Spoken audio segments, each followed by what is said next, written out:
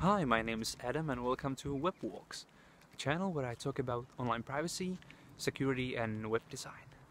It's quite windy here today, so I hope the mic gets it right. Some of you replied that I should make a script for these videos, and throughout the weekend I tried with the script, and I tried on 20 takes to film it, and every single take was a fail.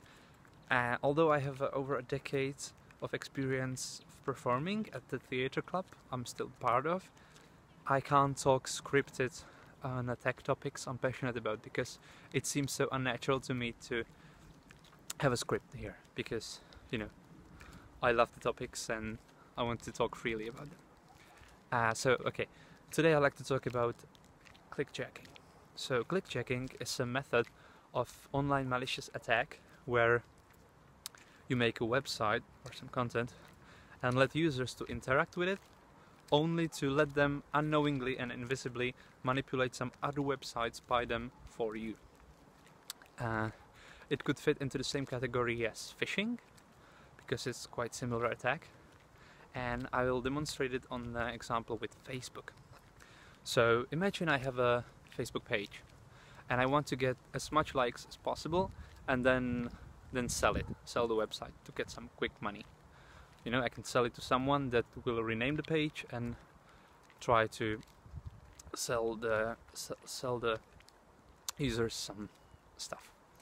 So what I can do is to make some fake website, and this could be a game. Okay, for our example, this will be a game, and then I can create an iframe element. Now, iframe element is an HTML object that loads another website into the current website. This could be done with iframe, frame or object elements, but I will use iframe because it's the easiest one. So I can make an iframe of Facebook and put it onto my website and use CSS position absolute combined with a Z-index feature to make it on top of every other content of the website, and then I can say that opacity will be 0. So effectively, this iframe loading the Facebook page will be invisible, but it will be on top of other content. So if user click on anything on the website, the click will happen inside the iframe with Facebook before it could reach to the bottom part. And here in the bottom area, I will create some dummy game. Okay, and the trick here is that I will position the elements of the game on the very specific position. Okay, so I can have a button in the middle of page saying whatever, get start game. Okay, and I will place the iframe on top of the page, and I will set its width and height so it just matches the button. Okay, so I have the Facebook page in the iframe, and I will make it so the like button of my page is in the center of the page I'm using for the game. So we have a Facebook like button in the center. It's invisible, and below it I have a start game button, which is the game itself.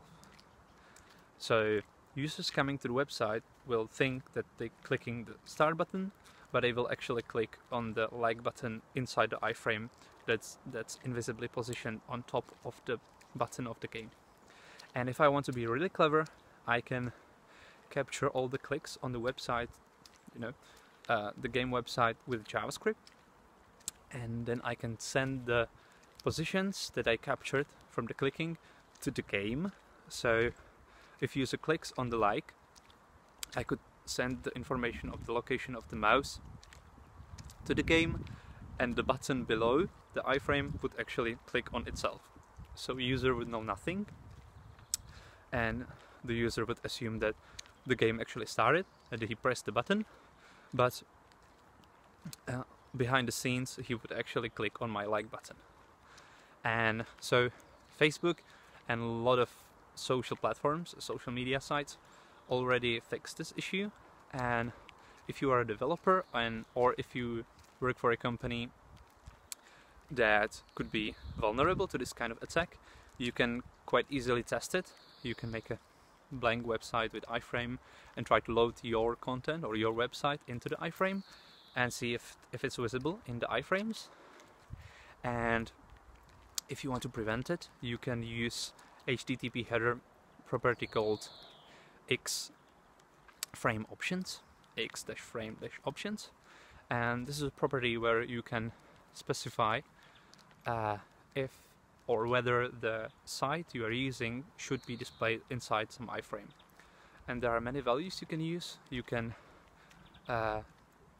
forbid all iframes, meaning this website should not be loaded in any frames. You can allow it, or you can allow it for a specific domain, or you can allow it for the same origin, meaning that if you are on facebook.com, only pages that has facebook.com in them should be able to load Facebook inside the iframe.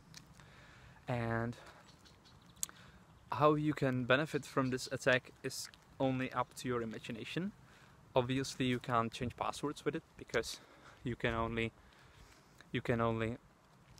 persuade someone to click on something, but you could actually do some pretty serious stuff. And I reported back to CodePen a few months ago, where you could actually load codepen.com/settings/account, I think was the website, inside an iframe.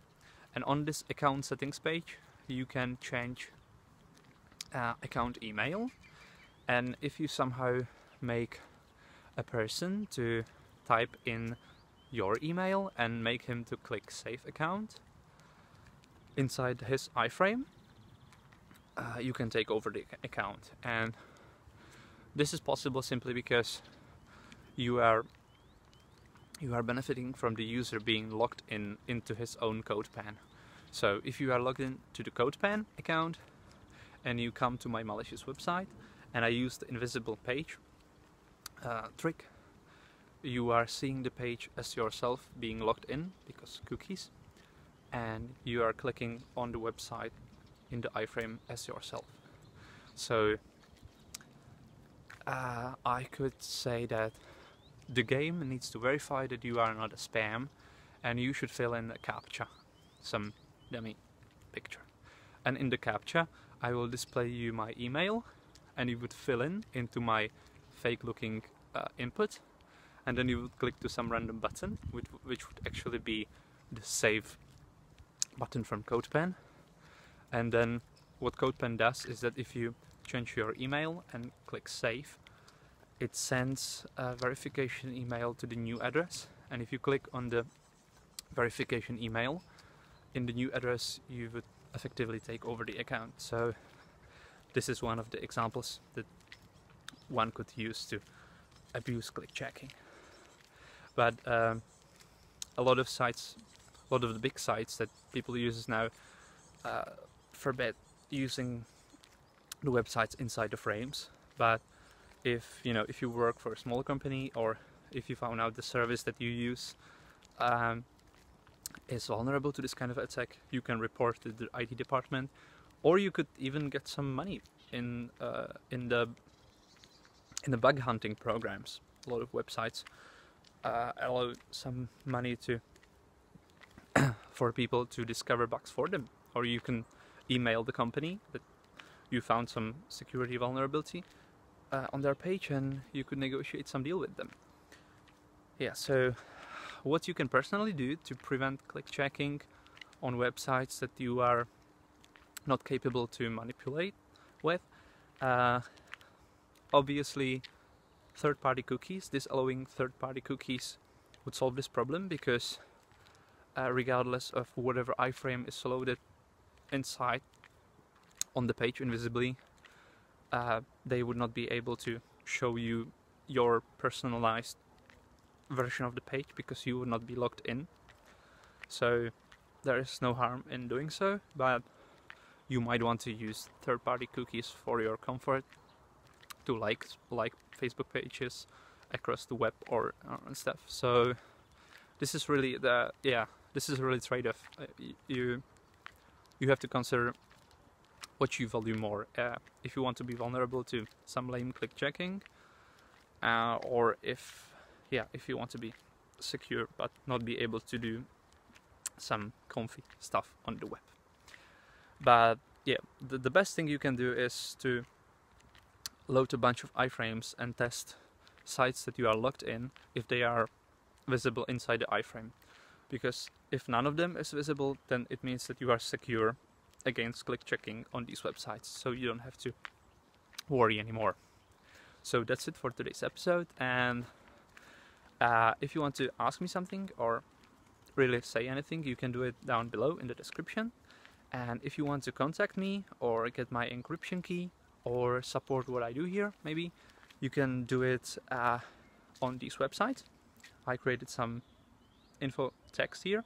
Top one is rhanoha.com/thanks.txt, and the bottom one is GitLab repo. And both of these links are also copied inside the description below, so feel free to use it as well. So see you next time.